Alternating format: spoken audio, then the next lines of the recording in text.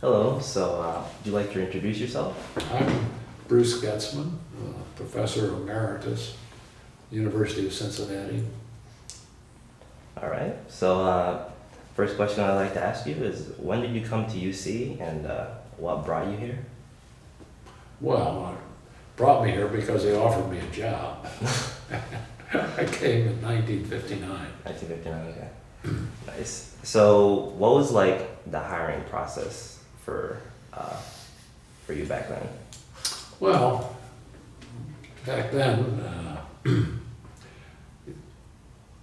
you applied for a job, and if they responded that they were interested in you, they invited you to the campus. Mm-hmm. If you weren't from probably overseas or someplace, invited you to a campus to get acquainted and for them to look you over. And I met with the dean of our college, which was called Applied Arts in those days.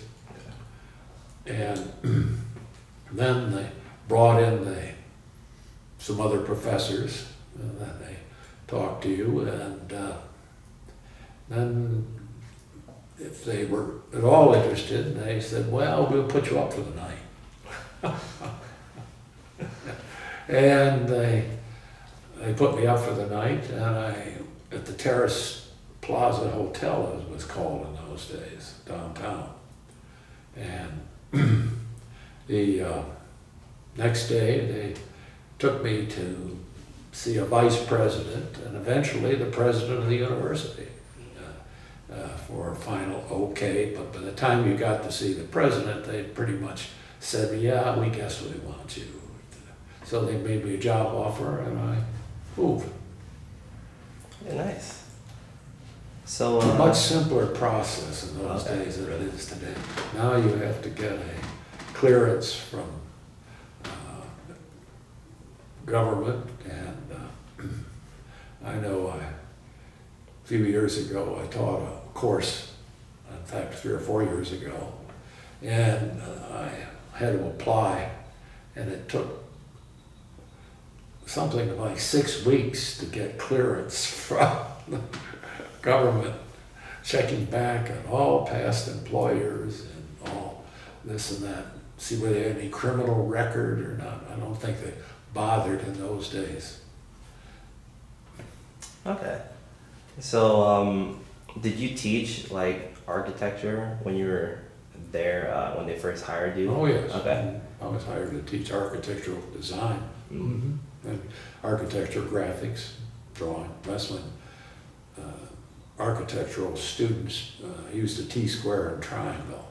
Now they use a computer. Nice, nice. So, so when you were at UC, like, what did you want like your students to take away from your classes?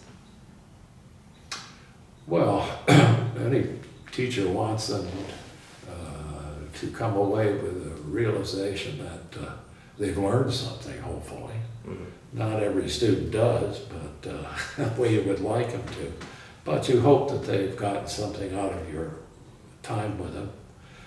Architectural design is a very time-consuming process, and it's very one-on-one other than a lecture program.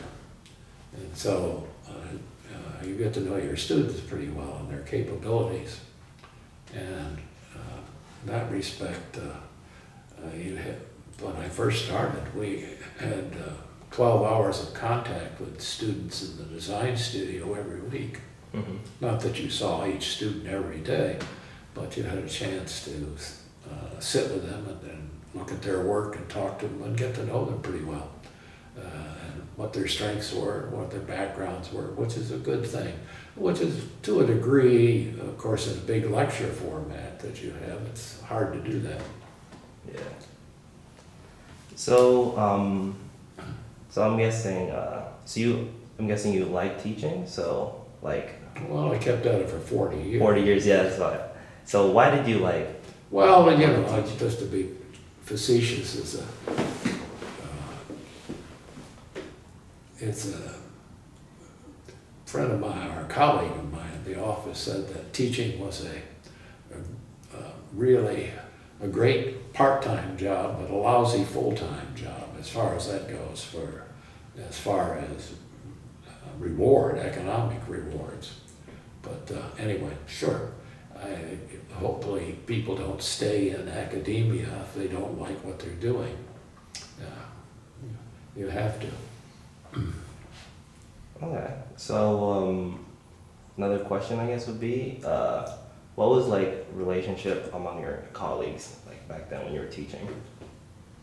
Well, our college was quite small at that time. I think we had only 900 students, which so we got to know all the faculty people in all the various disciplines. As time went on, as the college got bigger, that became a little more difficult. We used to have a faculty lounge in our college, and so you would meet faculty people there, and all the faculty mailboxes were there. So that's where all the communications came down to you. You went into the faculty mail room or lounge and got your coffee and had picked up your mail, and it was right across the hallway from the main office in the college. So, basically it was a more collegial environment, I think, early on. As the university grew and as the college grew, of course, that changed a bit, became more departmental focused. This is, I think, true today. Mostly things tend to be more grouped around the college, or around the department, I should say, rather than the college. Okay. So since you were there, like you said, 40 years, what changes did you see like throughout like the vision of UC? Well, of course, UC when I came here was a city school, and that's where they're relatively small, and it became a state-affiliated school in the 1960s, late 60s. And the reason for that was they wanted to grow. They didn't have any money. The only levy support for the university was from the city and Gulf Manor, a suburb. The rest of the suburbs didn't have tax levies to support the university. So as the suburban areas grew, the population grew in that respect, they had to become state affiliated. That was the first step before becoming a complete state university. And state affiliation brought money, no question about that. It also brought bureaucracy. And what I like to relate, when I first came to my college, we had a dean. The dean had a secretary, and there were two secretaries in the outer office of the college. And there was a history student that came over 2 afternoons a week, part-time, and ran the mimeograph machine. Now, you don't even know what a mimeograph machine was. Okay. Well, this was, of course, before computers or anything else. Everything had to be done on a special paper that imprinted, and then that was run through the mimeograph machine and inked, and things came out. So you couldn't run in and get a Xerox of something right away. You had to get it in a line. So either, I think, Thursday and Friday, or Thursday was the day that the graduate student came over and ran it. And then we had one faculty member that was relieved of a class to do scheduling. And that was about it. We didn't even have department chairman in those days. Just a lead professor in each discipline. So it's a far cry from what administration is today in any college. In fact, there are more administrative people in the Department of Architecture and Interior Design in the college than there were originally in 1959 in the whole college.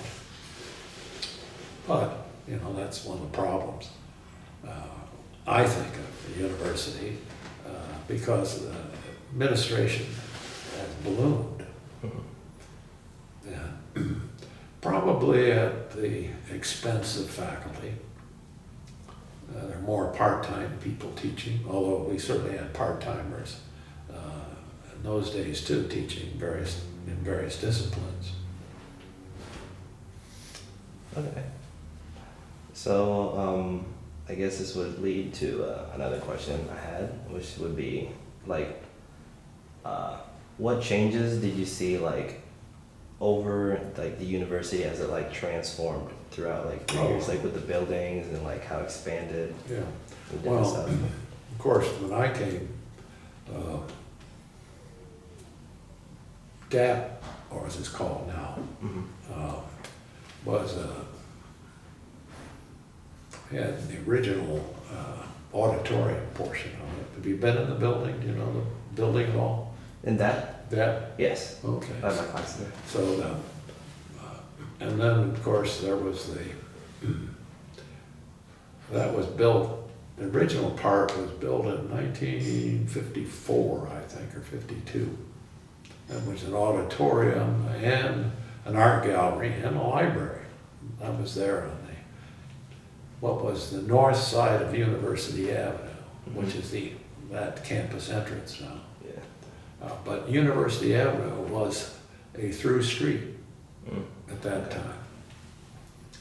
In other words, that was before Martin Luther King was built. And in fact, DAAP was the first building that went into what was then part of Burnett Woods Park. And there was a big controversy about that, jumping the University Avenue, because at that day, before 1952, that had been the north end of the campus. And so anyway, that was a change. And then of course DAAP has had two subsequent major additions. But it was in 1958, the classroom part was built of the original college. That was the three-story portion. Interestingly, the library that was on the top floor of the first part didn't have handicapped accessibility. The elevator in the building didn't go up to the top floor. You had to walk. Oh. And eventually they ended up putting in a chairlift so that we had a handicapped student that other than that he couldn't get into the library. And supposedly the reason they didn't build another floor onto the DAAP building, they could have, if you know originally, well maybe you don't pay much attention to that, but there are round columns in the old part, sort of concrete columns. And in order to put a top floor on, which had been the library floor, which they economized and didn't put enough steel in the columns to support another floor. So therefore, you had to walk up to the library before they put the chairlift in. You might say that's false economy, but in those days, people weren't concerned about the handicap particularly. One of the things we used to do and started to become part of architectural practice, that you had to accommodate handicapped people. We used to put students in wheelchairs in the building and then see how we could navigate. Then they realized that they couldn't get in toilet rooms because of the way they were constructed. Couldn't make the turns, which that was a good lesson to them. They couldn't get in the building. They say, well, go to the library. Well, we can't go to the library because there's no way for somebody in a wheelchair to get up there. And steps up to buildings instead of ramps and things were not possible in those days. The only ramp into the original DAAP building was at the loading dock. Okay.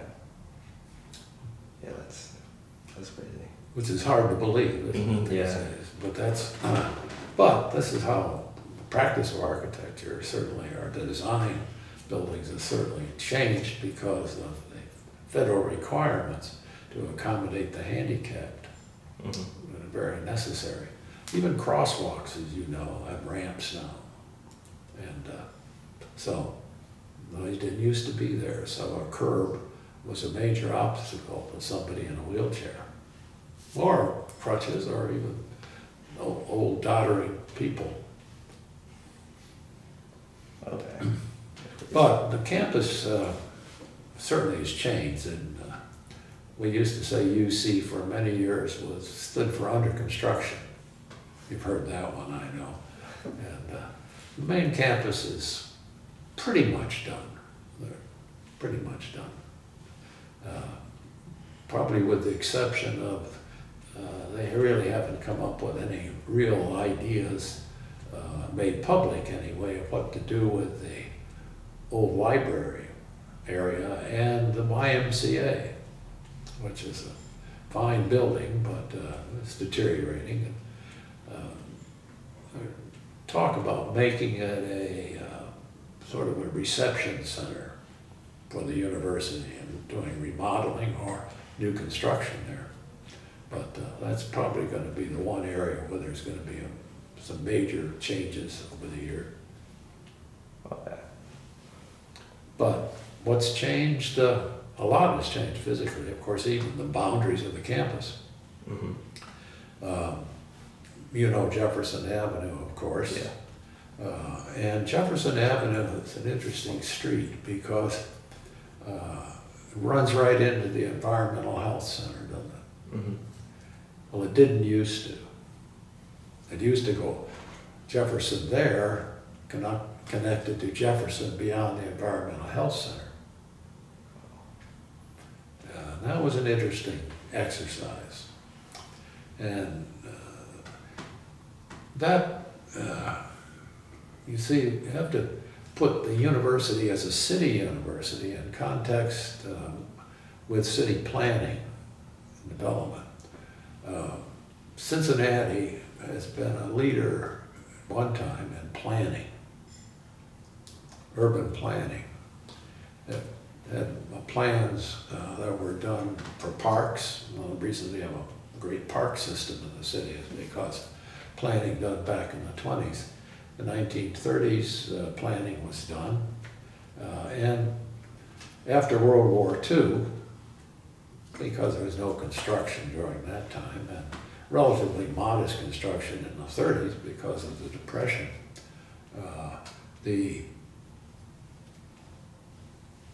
decided that in order to expand cities, because the fabric of cities was old, getting older, they had to have a federal program for urban renewal.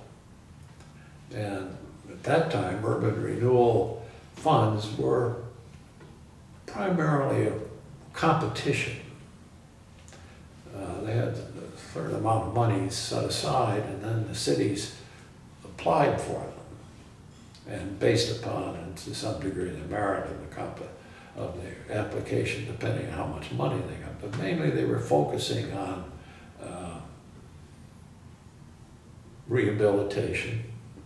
A lot of it was also connected with the federal defense highway system, or the interstate, as it was originally called the defense highway system, patterned after the German Autobahns, World War II, that Hitler built.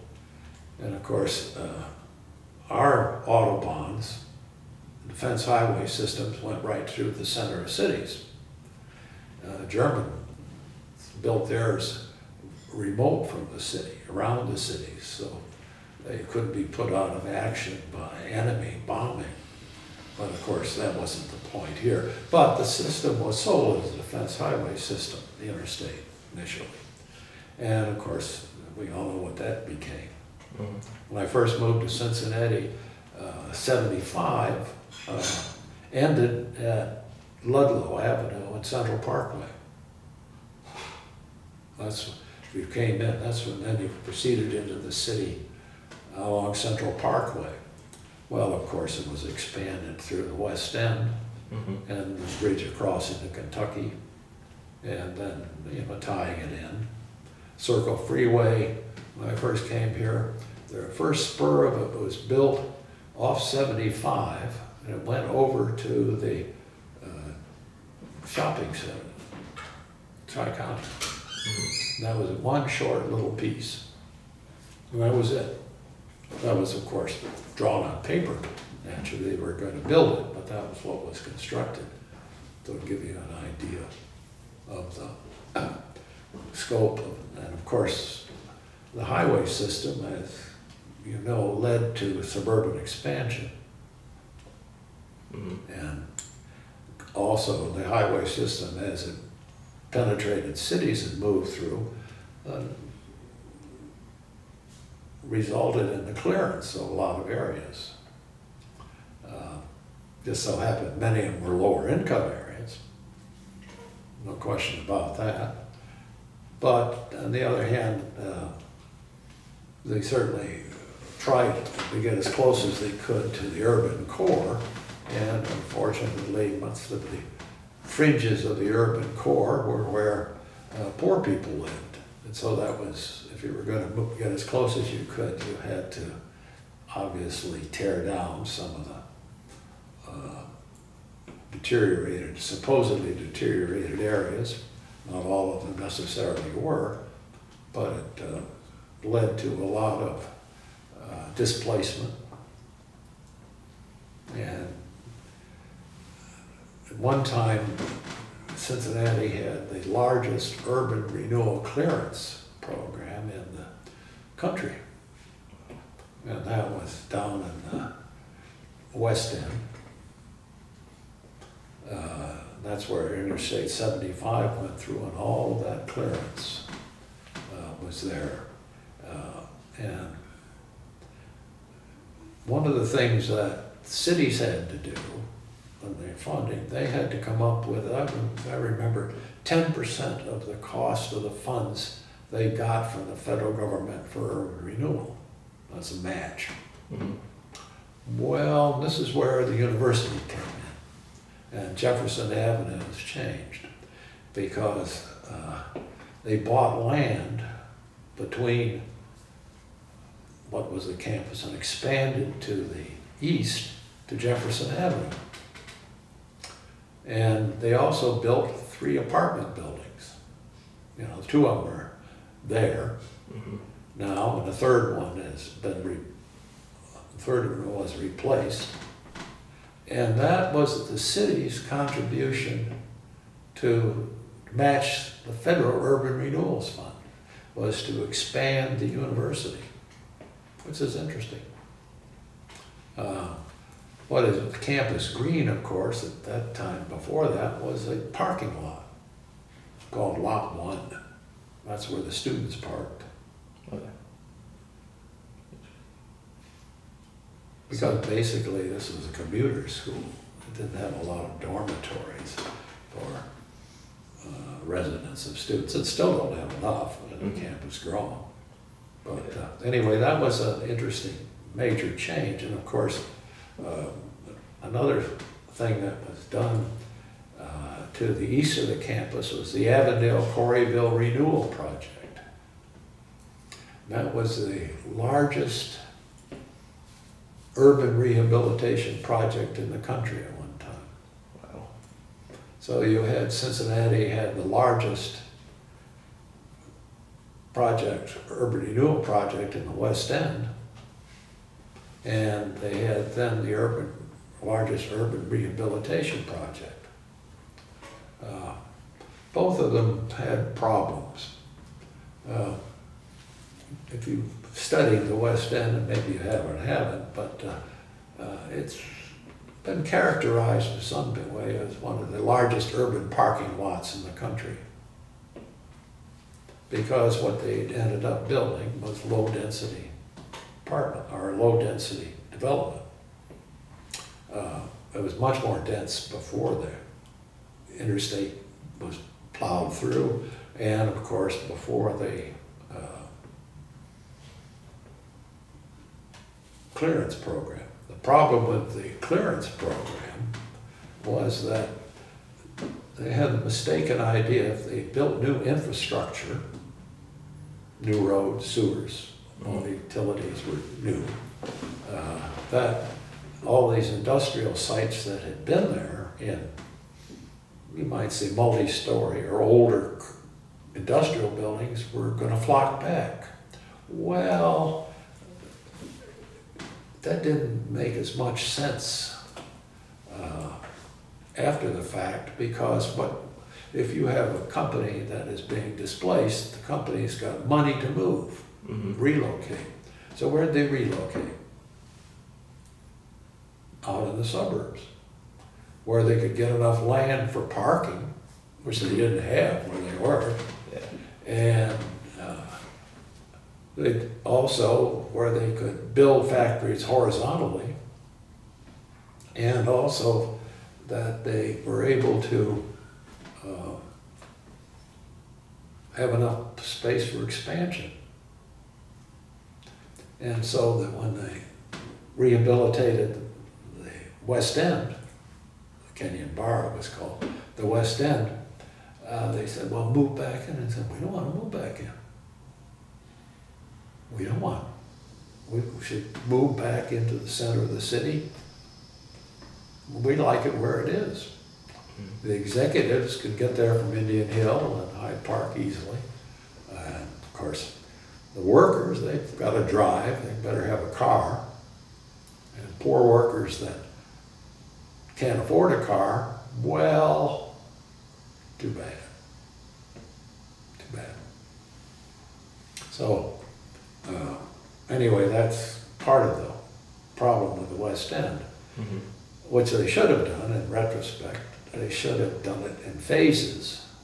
And so it said to a company, well, we've got this nice site. We will move you from block A, where you are now, and we've got block B ready for your new factory. But they didn't do that. They had to tear it all down at one time. And it just took too long. So that they learned a lesson there. You can have urban renewal that is if you want people to stay, you've got to provide a place for them to go to that's more or less close to where they are. But up on the hilltop, where we have a rehabilitation program. And so the idea was, and urban rehabilitation was a combination of new development and rehab houses, living places. Well, that's a good idea. And one of the problems that, of course, they wanted to combat was institutional expansion. Now, you have to understand that Martin Luther King Highway was built because this was called Pill Hill.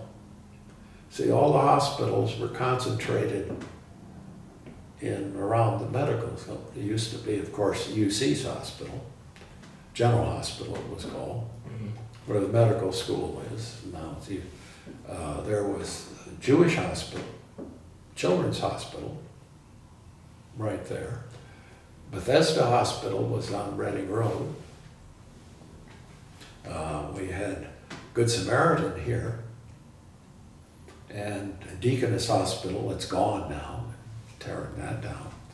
And this was the hospital complex. So the idea was you built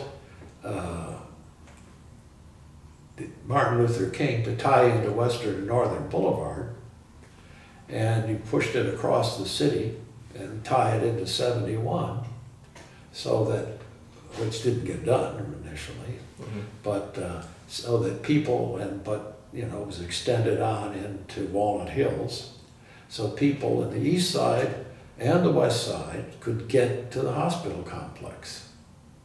So what happened to the hospitals? Where Deaconess is closed, Bethesda is closed, Jewish Hospital moved to Kenwood,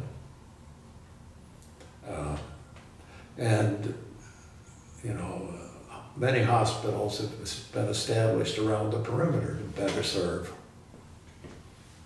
the suburban community, rather than having people run in. Now, I must admit that the most intensive care emergency room in the urban area is at UC's hospital. That's where all the gunshot wounds go, and you know, that kind of thing. If you want to see action on a Saturday night, camp out there and look at the problems that are there. But anyway, you see, that was planning. So let's get back to Corryville, urban renewal. The problem was between the east and west campus, there was residential development.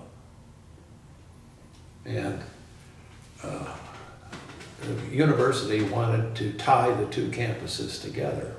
That was a plan. You know where the old, or the nursing school is now? Mm-hmm. Okay. Proctor. That building was constructed, there was a gift from the Proctors, that Procter & Gamble, to the university to finance a school of nursing. And they said, oh, it had to be right there on that corner. Well, that wasn't true. They didn't have any strings attached to it. It could have been any place, but the university wanted it there as part of the change. One of the problems in doing that was the street between there, one down in where the Marriott Hotel is now, that was a gully, and there was a recreation building there, Corryville Recreation, and a baseball field. And that was on Eden Avenue, which runs into the medical school now. And there was also another little street, I guess it was called Van Street.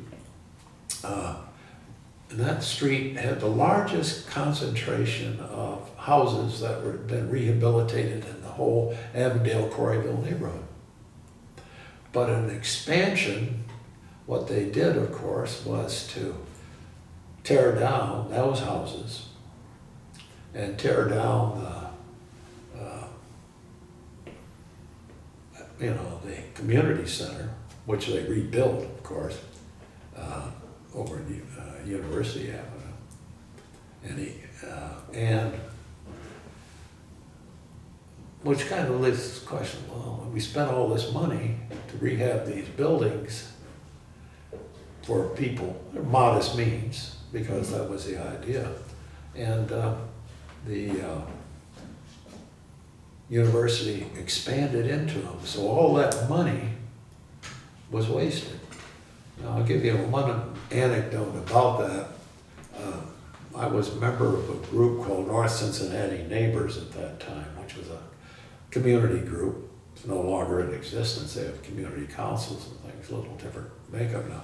But anyway, we went to, there was a minister in an Episcopal church in Mount Auburn, and we went around and were talking to people in the neighborhood about this expansion of the university, and Martin Luther King expansion. This was all part of that.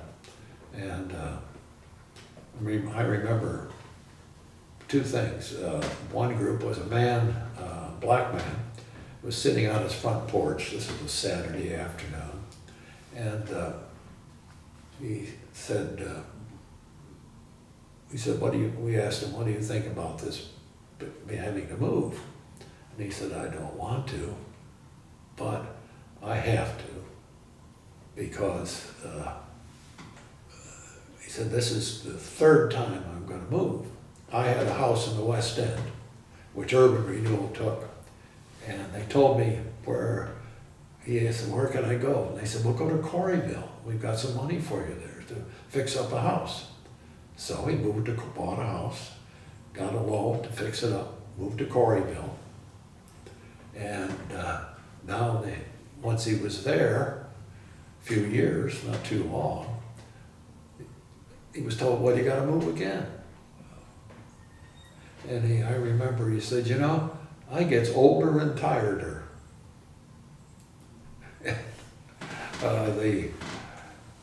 But he said, you know, and I say, but this is for young people. He said, that's good. But anyway, that was one thing I remember from that. And then there was the other one, there was a drugstore on the corner of what is Vine Street. It was a commercial building, I think 3 stories high, and a house next to it. And we went to the house next to it. The drugstore at that time was closed. And the man was there, and his wife or sister, I can't remember, met us. We went and talked. Why are you here? We were just trying to see what your feelings is about having to move. And the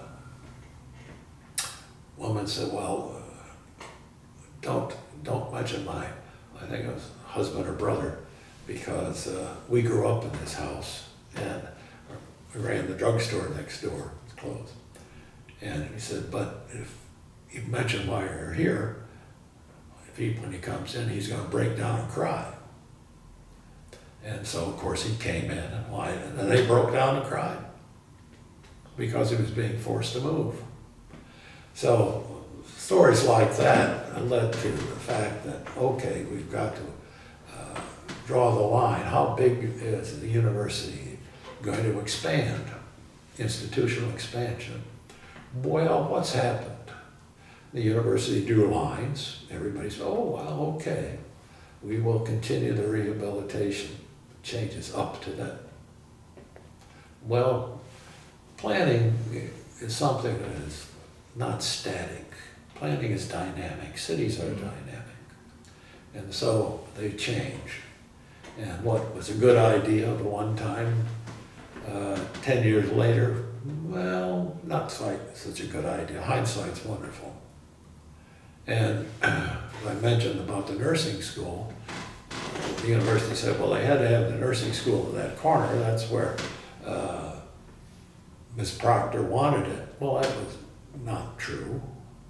They didn't need to do it, but that's where the university wanted it, to build the bridge between the east and west campus. And then subsequently, they built the Marriott Hotel and Administration building. These are changes that were made, not necessarily to the benefit of the people that were being forced to leave or forced to change.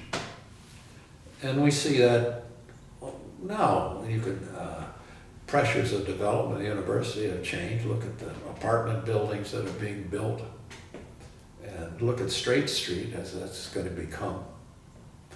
The developers there call it Grape Street. It's going to be. Well, they're talking about building a 15-story apartment building on part of it. Now, where the old Deaconess Hospital has been torn down, they're going to build an office building. And guess who's going to be the tenant? The university. Of course, they're going to rent it from the developer because they need more office space. We don't have a faculty club anymore at the university. That's gone. Now the faculty club, we didn't have one when I first came to the campus. We had a faculty dining room in Macon Hall, or student union. And so basically that's where faculty, if they wanted to be collegiate, would go. Then they built a faculty club with where the new business school is. And then they had built, as part of that expansion, was an alumni center next to it. So they could use the kitchen of the faculty club And that was built with faculty club donation. It was built with private money. It was donated to the university. And it was a nice place. It was fine. In fact, they used to serve dinner there too, as a matter of fact, as well as lunch. But this is before the library was built across the street from that site. But it existed until they decided to tear it down as expansion for the business school. And anyway, so those are changes that were made. Of course, where the Langsam Library is now, that used to be a hill. That was a bump. And there used to be, you know, what Snake Road is, where you enter the parking garage for DAAP. Yeah, I think so. Okay, that road used to wind down around through the park and connect. And so that's where faculty parking was, for DAAP anyway, because you could get a permit to park there. They didn't allow students to park there. In fact, when I first came, faculty parking was free. Students had to pay a little bit to get in lot one, but faculty was free. Then they gave us a raise, like $300 a year or something like that. And then they charged $300 for parking. And I remember one of my colleagues who lived in an apartment across Clifton Avenue, she pointed that out to her glee, because she said, I can walk to work and you drive, and then there it goes, I get to keep my raise and you've got to give it back to the university. But that's, but basically, if you think about planning from urban point of view, what's happened, of course, the East and West campuses have come together. The latest big institution expansion has been Children's Hospital, of course, moving to the north, and that's created problems. But there's going to be more expansion. This new 71 exit to Martin Luther King has created a whole area of expansion there, and that's going to change radically. And the other thing, of course, is the phenomenon of gentrification of the whole inner city. Who would have thought that over the Rhine would be a place that people would clamor to move into? I'll give you an example of that. I was offered a building on the corner of,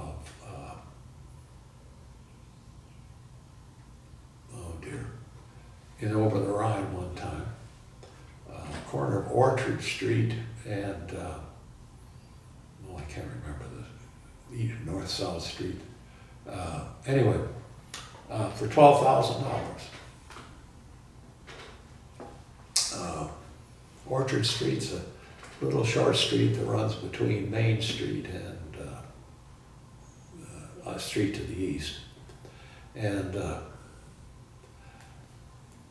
friend of mine just bought a house on Orchard Street a couple of years ago and has put $800,000 into it. Wow. Now, diagonally across the street, back in the early 1970s, I could have had a house that's still there for $12,000. That's crazy. Crazy. It is. It's crazy. But people are clamoring to come back in the city, and that's, but, one time it was to go to the suburbs. And now it's, well, what's the reason for change? Well, for one thing, aging of population. Also the fact that commute time and the lack of any rapid transit that amounts to anything, it doesn't help suburbia at all.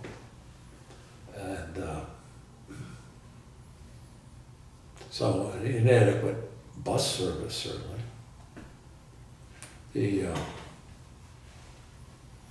used to be a man in our faculty, part-time, named Vladislav Sigo, which is he's no longer alive. But Mr. Sigo was one of the more prominent urban planners in the country, and he worked on the master plan for the City of Cincinnati in the 1940s. And his proposal for the interstate highway system as it came into the city was to put dedicated bus lanes in that were for traffic, an extra lane. Well, they didn't do that. You see, they wanted to economize. Mm-hmm. So you had, so they didn't build, and Seco says, well, you're gonna need it. We got all these people that are moving out the country. Oh, well, we're gonna ride in their cars. He said, it's gonna be too congested. So what do we have? Congestion. City, one of the interesting planning situations in the country, one of the fastest growing cities in the country is Austin, Texas, and which is the capital, and the University of Texas is there. And it's become a tech area. And one of the problems they have is they don't have any rapid transit.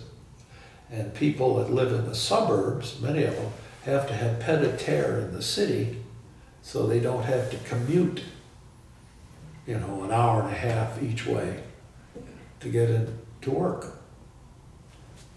You know, that's so. Obviously, people that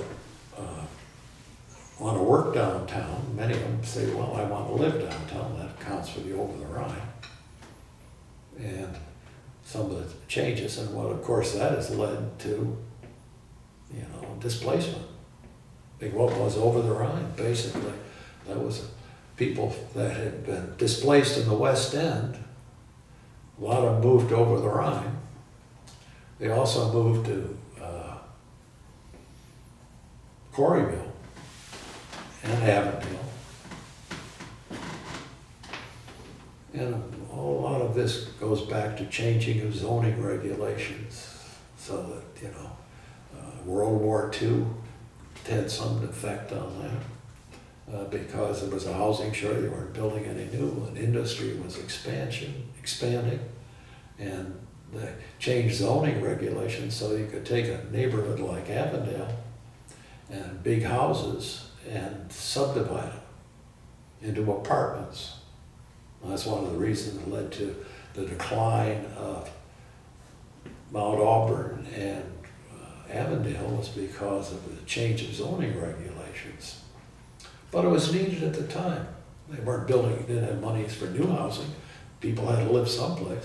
If you were coming into the city from the countryside, whether it's Kentucky or further south, to work in industry, because the jobs were here, necessity, they moved, they had a place to live. So it led to overcrowding and deterioration, and people that had the money to move further out did. So the university, you know, has expanded, and it continues to expand.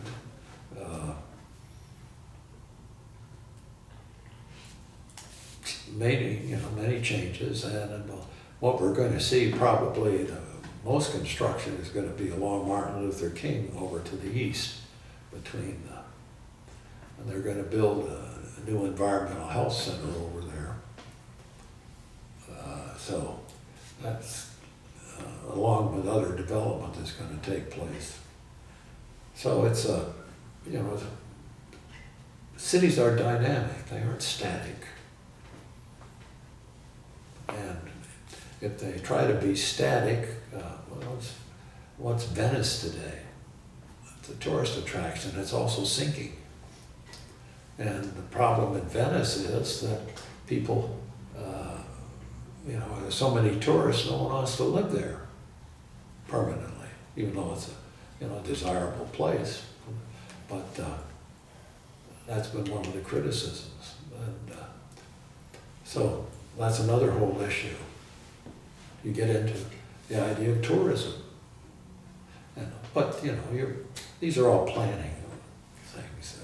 So the university has changed, the university has grown, and of course I changed with it as I came to teach design and architecture.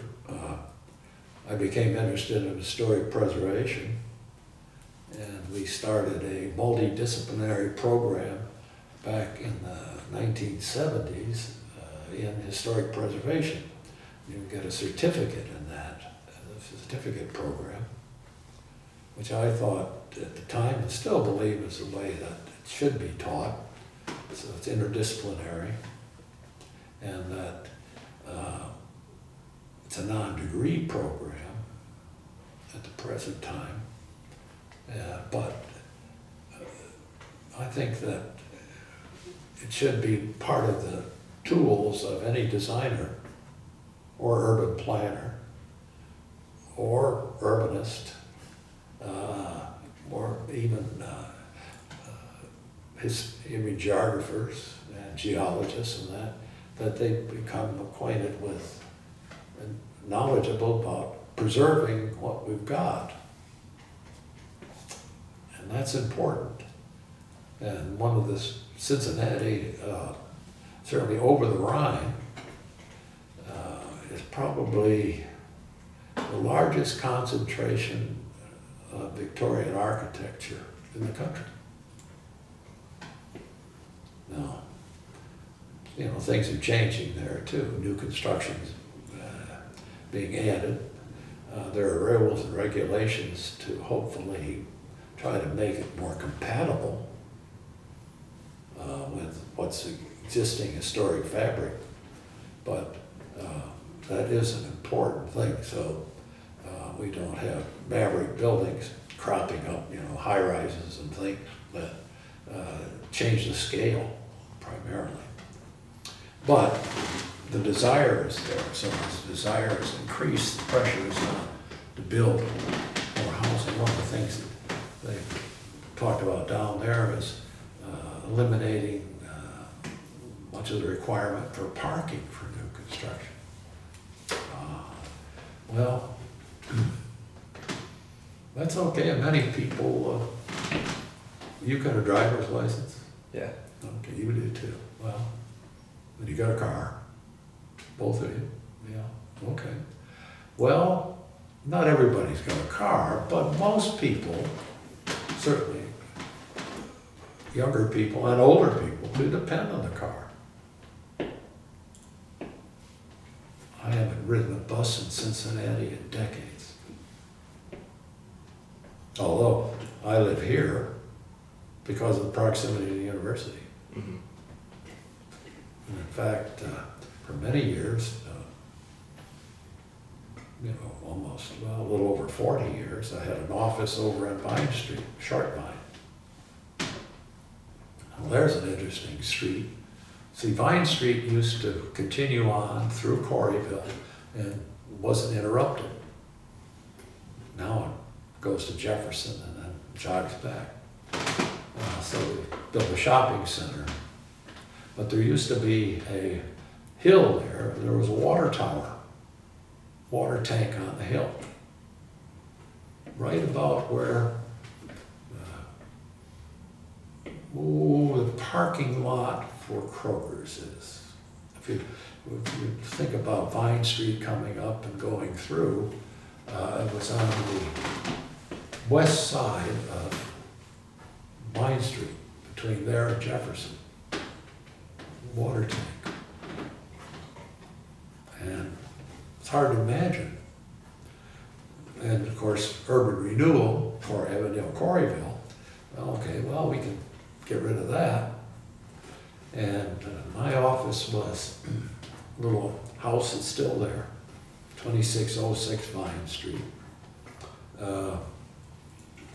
They filled in a gully in the back, supposedly with the dirt and fill from the hill. That wasn't necessarily true, but that's what the myth was, that they were going to use that to fill, and then they put a parking lot in there behind those buildings on the east side of Short Line, in the block, first block. So anyway, then they, of course, had a shopping center that has since been torn down and rebuilt with a new Kroger store and a new Walgreens. Which doesn't have enough parking, if you've been there. Yeah. Totally inadequate parking, because they closed the Kroger store at Walnut Hills, which Kroger claimed didn't do adequate business to warrant keeping it open, which is probably true. But new store, and the idea was that if you have a pharmacy in your drugstore, you want drive-through. That's the whole key. If you don't have a drive-through pharmacy as part of your store or your drugstore, you can't compete. So CPS built a drugstore up there on McMillan and Vine, and they have a drive-through. Kroger didn't, and Walgreens didn't, in the old shopping center. So there's an interesting problem, or an interesting change. Not necessarily, all change is not necessarily for the best. But anyway, the dynamic of the neighborhood will continue to change. Mount Auburn has changed. There used to be a church in the corner of Auburn Avenue and McMillan, which was the oldest, that was the first church at the top of the hill. And in fact, a developer bought it, tore it down. No, and he wants to build an apartment building, going to. Because what is, the expansion is there and they can rent them out.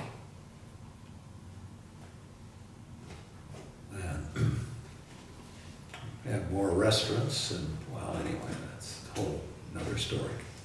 We even got a Target, haven't we? Well, anyway, cities are dynamic, they change, and not necessarily always for the better, but Cincinnati, of course, has changed in many ways slower than others. I think that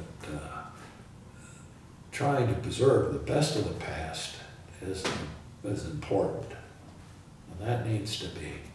And we need to save the best of the past at the university.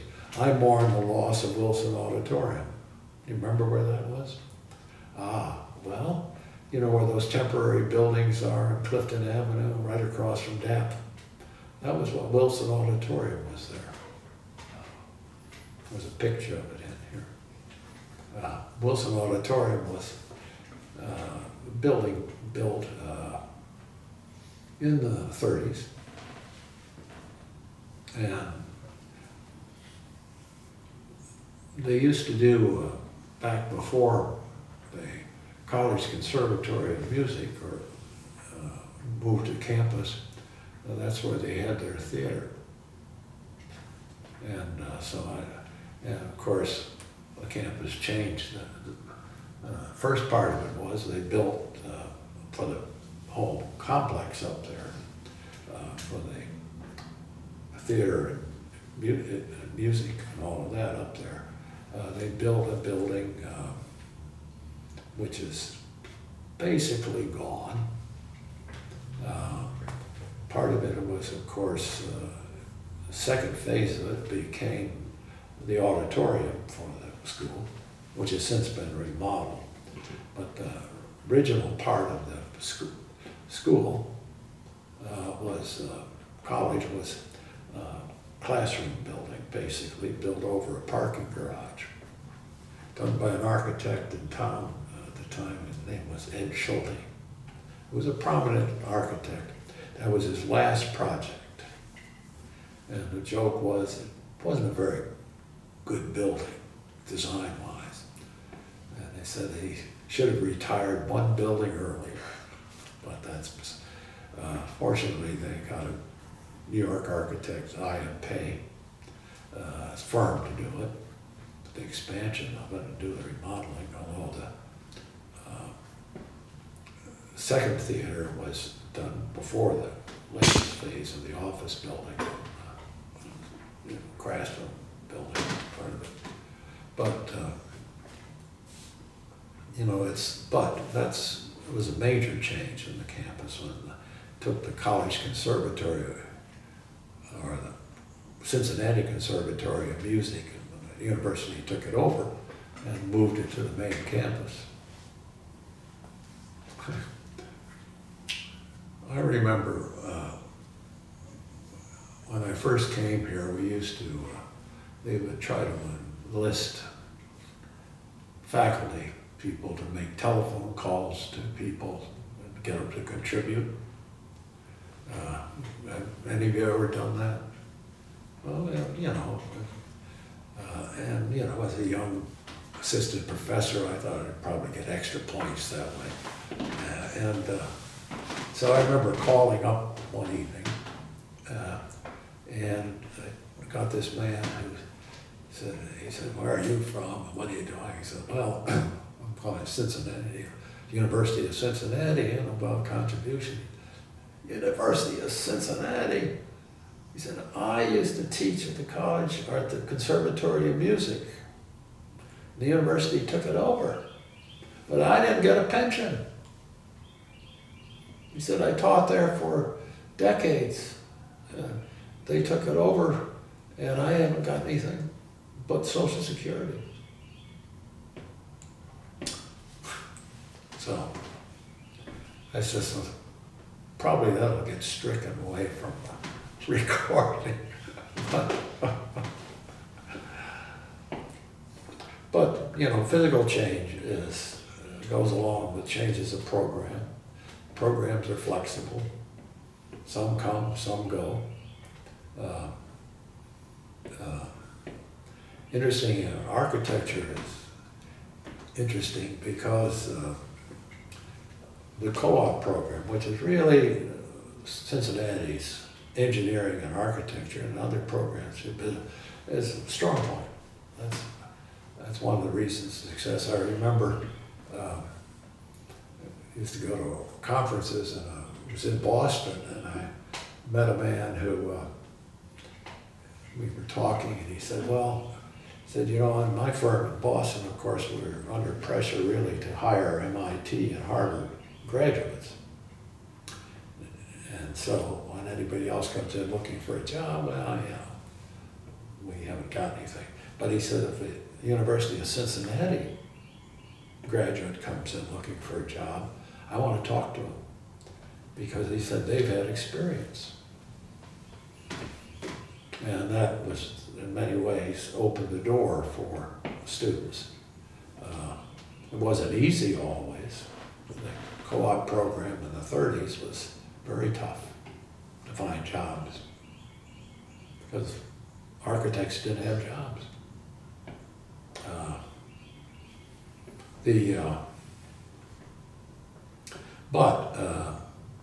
And I remember when I first came, we had a faculty person who was part of the co-op program, and his job was to find jobs for students. And he was finding jobs in local firms and things for them, because they'd had jobs for students back in the 30s. Even though they didn't have a lot of work, some of the bigger firms, you know, tried to accommodate them. You know, it was hard to find jobs for students in those days, but it prevailed. And fortunately, it was the strength of the program. Now, a few years ago, many years ago now, they changed the program to a professional program. In other words, now you have to get a master's degree in architecture for your professional degree. You can get a bachelor's, and I guess it's architectural studies, which is a 4-year. And the idea was that you would continue on and do more years. It was a 6-year program anyway, so you would continue on and get a master's degree. Well, one of the problems they've encountered is that many of the better students don't continue on. They stop going to UC, and where do they want to go to graduate school? Well, I want to go to Harvard, or I want to go to MIT, or Michigan, or what have you. And that's a problem. And so some architectural schools are switching back to granting a professional undergraduate degree, which is really what you need is a professional degree to get a license. And so that's again, pendulum swing. So, what are you studying? Well, okay, you study urban studies. Yes, I do. And one of the real problems is finding jobs when you get out. The poor English student, English major, or the history major. What do?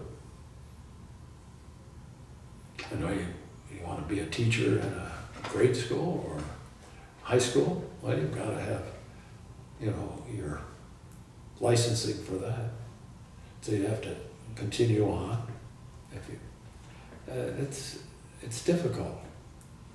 Humanities are hard hit, and so computers are big, right? Everybody wants to go into computer science, but that may change. So anyway, cities, education programs, medical care, they all change, move on. And some people just stay in the same house for 50 years. So you talk a lot about all that other stuff, and then next, about the students themselves. I'm guessing you notice a change in the diversity of the students and the staff throughout your years. Well, I haven't taught basic too much for 20 years. Obviously, certainly students today are coming in much more computer literate. It's an assumption I've almost made that they come to school with a laptop. I remember when we first started to introduce computers, this was a big deal. We had a computer lab, and now everybody has a computer. And they take notes on their computer, sitting there typing away. Well, so there's probably more and more, I think, is higher education is going to become more, you might say, computerized or packaged. It doesn't make sense that if you have an outstanding historian, and maybe on the faculty at Princeton or Brown or Berkeley, that students can't watch a lecture by them at their leisure, not necessarily at the time, and benefit from it, and then go someplace where they can have, which is important, seminars with people, faculty, or upper level graduate students where they can discuss the topic. And in fact, in theory, you probably could pack a lot more education into that kind of a program. And I think, it's talked about a lot. Faculty to a degree resist that. You know, they don't want to be replaced by somebody at Harvard that's never been to Cincinnati. But what we've done, of course, at universities, unfortunately, is more and more graduate students or upper level graduate students are doing the teaching at relatively low salaries. In fact, they qualify for food stamps in some cases, which is pretty sorry. And to find jobs in academia is very tough today. It's tough. To get tenure, wow, that's a major accomplishment. And in fact, a lot of people in the state legislature would like to do away with tenure. You know, faculty people, and all they do is sit around and drink coffee and, you know, don't do any work. Well, that's, I never thought that, but on the other hand, still, those are, you know, those are changes in the attitude of the public toward academics and students. Certainly, hopefully, that students are better equipped in some areas and maybe not in others. Like, you know, I don't know whether somebody has a knowledge of history of the city or a history of the state, and or the country they come from necessarily.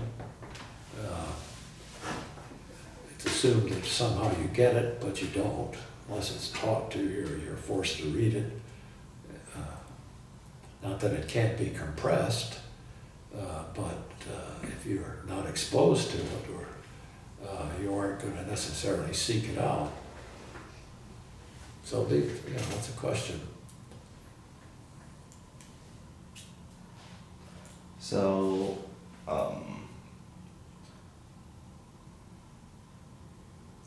okay, so yeah, you've talked like a lot about a lot of these questions I have, and then so I have where do you like see UC going in the future? Well, I hope that UC maintains the co-op program, because I think that's extremely important in higher education. But I do think that you also need to be exposed to the liberal arts too. You cannot just focus on a technical program and not have any philosophical background for life. I think that's important.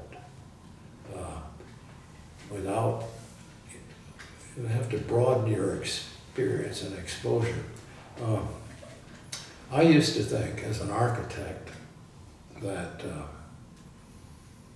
new buildings would solve all the problems of living. All we had to do was build brand new, and everything would be wonderful. Well, that isn't the case, is it? Not at all. And in fact, you can get along fairly well in old buildings. But now,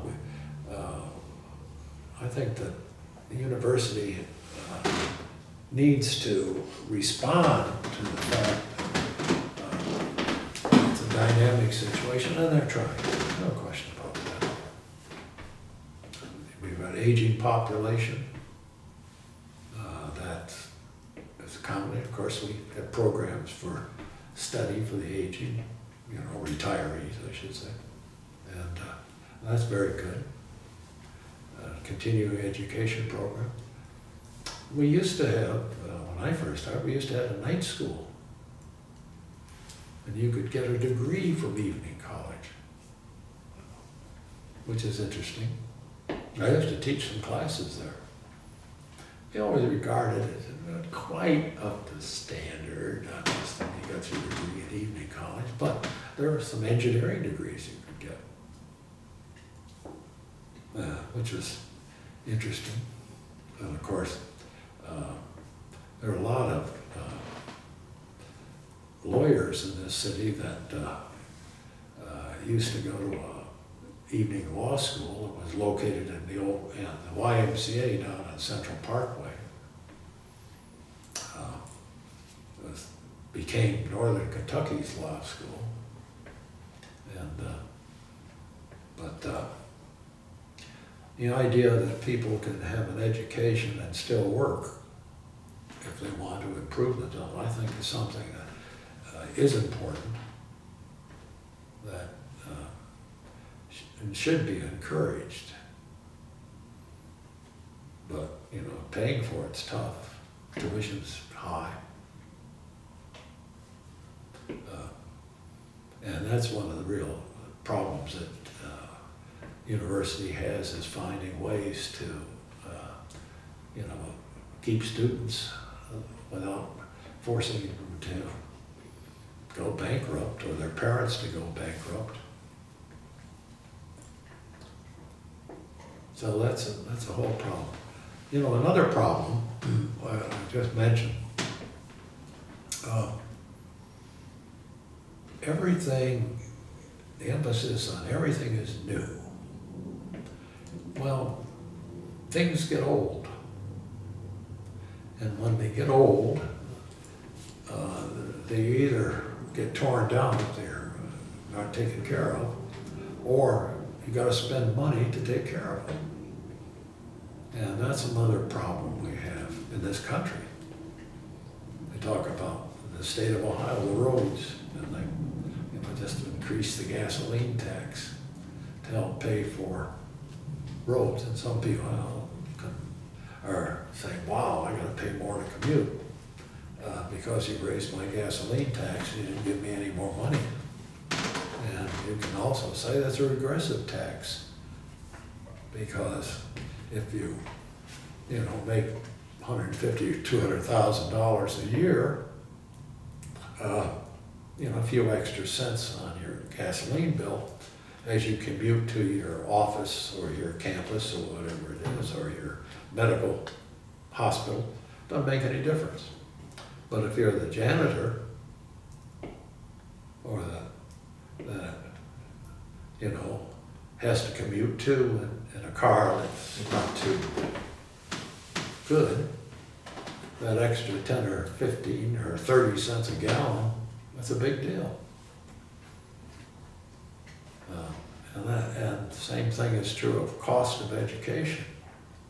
You can say, well, it's good to have co-op, and that does help to some degree with expenses, but they have to find a way. I think the universities, higher education needs to control the cost, or some way that so people can get an education. Well, not everybody needs to go to a university, that's true. You still need plumbers.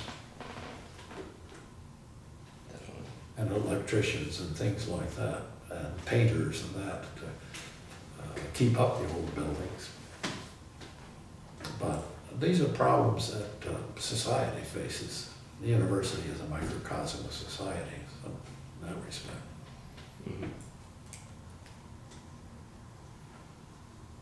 So, during your time at the university, what were you most proud of that you accomplished? Well, I'm pleased that we could start a preservation program. I've served on the old Urban Conservation Board back in the 60s with another that were responsible for buildings that are protected by city ordinance. This goes back to the whole history of historic preservation, which basically in this country, to a degree, well, started back in the 1930s, but I won't go into a history lesson of historic preservation. But we realized, it was realized that the city needed to protect certain historic areas. And so they established some historic districts. One is the Dayton Street in the West End. The other was the Lytle Park area. These are the two main ones. There are more now. And certain civic buildings, City Hall, Music Hall, were under the purview of the board. And basically, I got appointed to that board.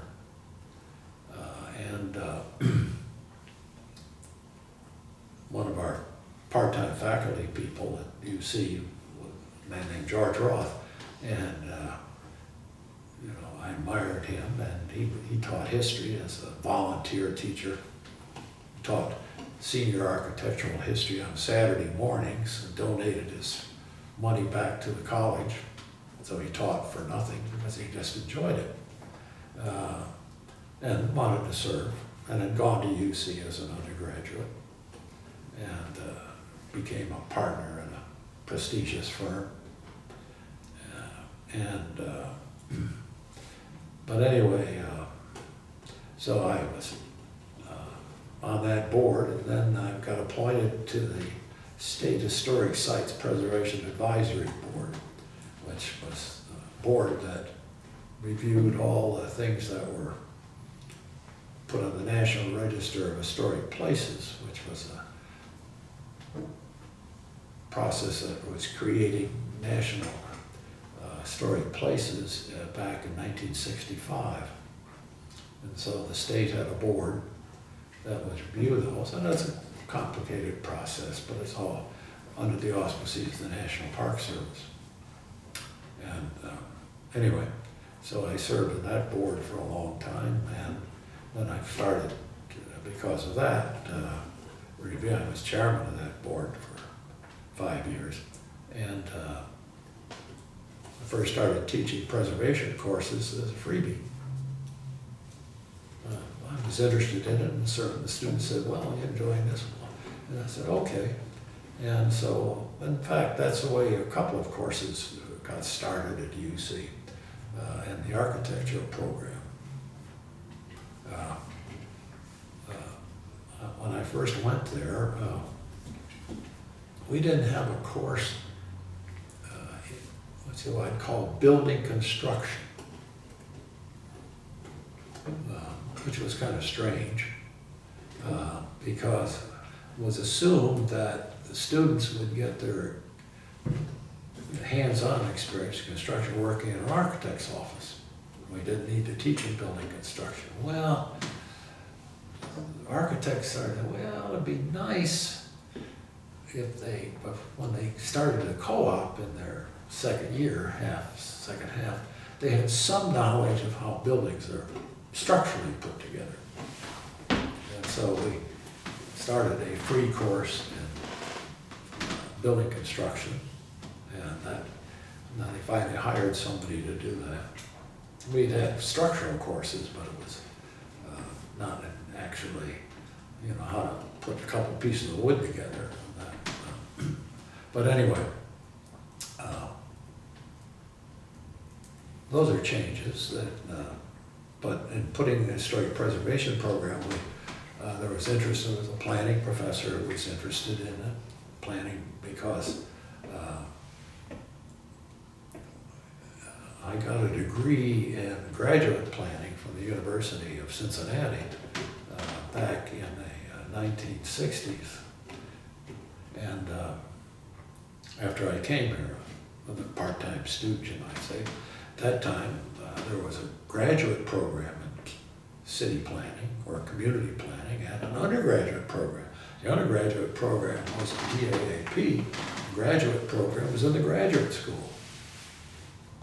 Sort of an offshoot of the geography department. That's what really got us started. And so we had a program.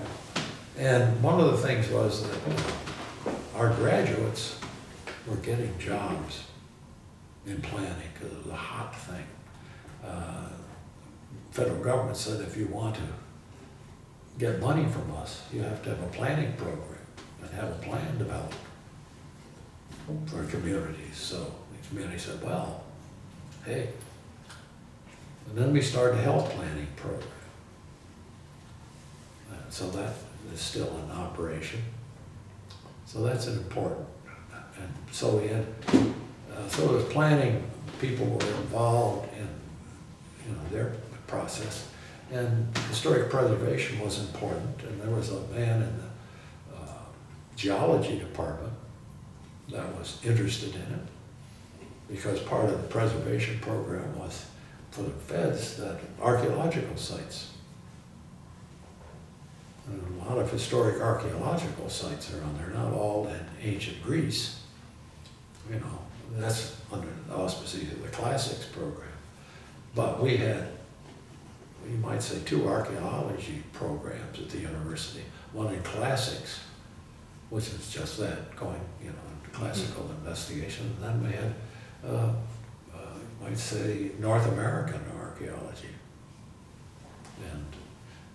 And we had a geographer, and we had people in the business school, because they realized that, hey, you know, real estate is important. And so we said, well, let's establish, we all got together, and as a faculty people decided, let's try to develop a program that could bring students from various disciplines together to study this problem of historic preservation, of saving old buildings, or as we like to say, saving the best of the past, and how to protect them. And so that's how our certificate program came about. And it isn't, and I say again, it's something I feel like certificates are, you know, some kind of a extra thing that you do, a major. My way of thinking, every architect who graduates should have a knowledge of saving old buildings, not just tearing down everything and building new. Because truthfully, a lot of architectural practice in firms is involved in working with old buildings or existing buildings.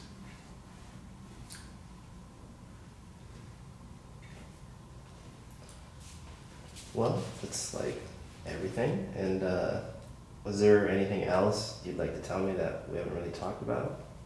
I can't think of You can anything. think of anything? Okay. Then is there anyone that you would like to recommend for like a future interview for us? Oh, that's a good question. Well, let me think of DAAP people. So many of the people that I knew there are retired, you see, and gone to Hilton Head and thereabouts, or Florida, or not too many.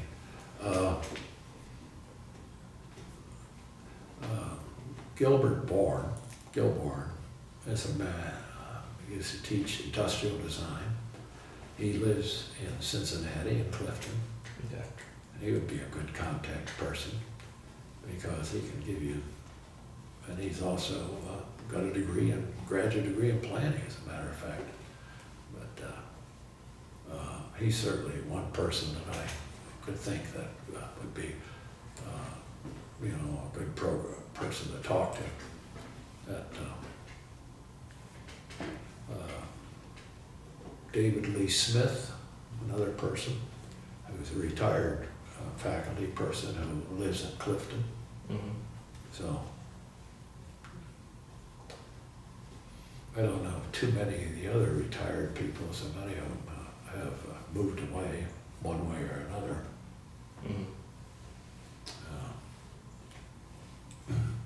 You know, one of the issues, of course, of being elderly is as the older you go, the fewer friends you have left.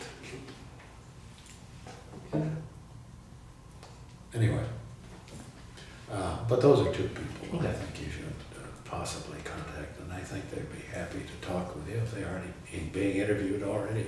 Mm-hmm.